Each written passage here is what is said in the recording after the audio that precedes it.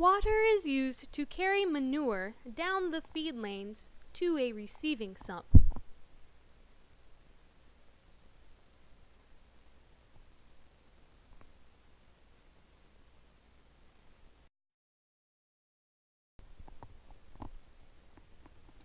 From the receiving sump, the flush water flows to a receiving pit where it is mixed and agitated.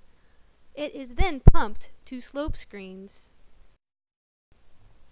At the slope screens, the fine solids fall through the screens with the water, and the coarse solids are left to pile below. The water content of the coarse solids is still very high and ranges from 85% to 95%.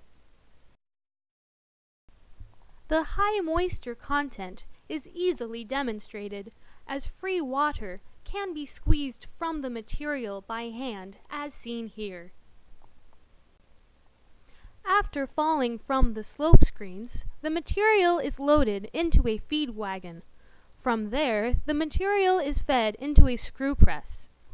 Even after spending some time in the sun, there is still a lot of free water that can be squeezed out by hand. The screw press reduces the moisture content to around 65%.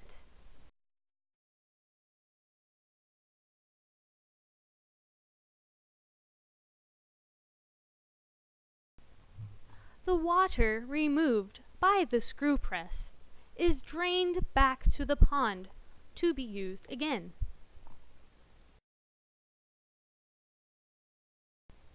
Once processed by the screw press, free water can no longer be squeezed out by hand, and the material seems to be dry, though slightly damp.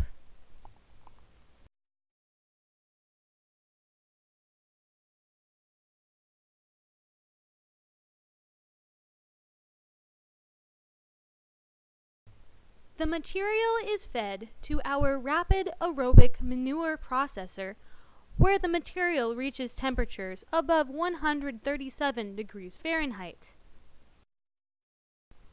Our control system is specially designed to monitor material to ensure it reaches critical temperatures. The material is held at this temperature for several hours to kill E. coli, salmonella, and weed seeds before it is allowed to exit the processor. After leaving the processor, the material is safe to handle with bare hands and dries out extremely quickly. Almost entirely organic, this material can be used for many things.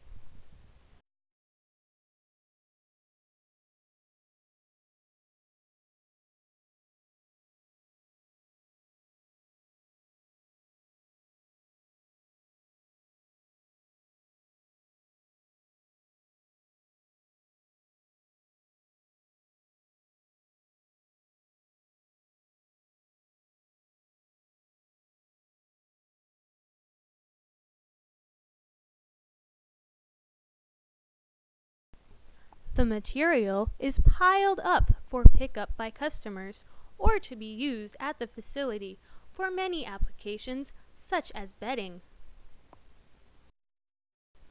To learn more, contact Mark Hoffman at his email mark@hnsag.com. Thank you.